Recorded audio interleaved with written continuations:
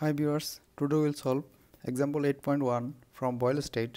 This is a simple circuit. Here we have to identify the voltage Vs across the current source and the current I1 which is flowing through the 20 kilo ohm resistance. From the circuit we see that the 10 milliampere current source is flowing through the 20 kilo ohm resistance. So we can identify the voltage V1 easily by using Ohm's law. Here, since this is a series circuit, so I1 is equal to 10 milliampere. So we find I1 is equal to 10 milliampere.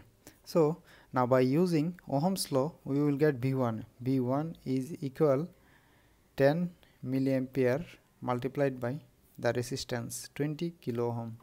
So this is 200 volt.